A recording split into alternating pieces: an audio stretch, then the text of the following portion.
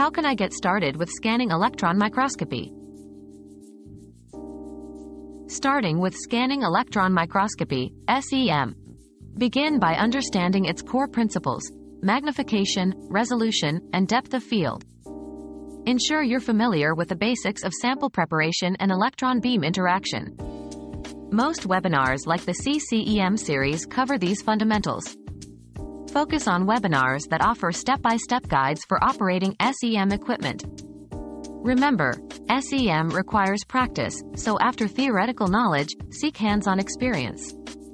For comprehensive learning, engage with interactive Q&A sessions often included in these webinars.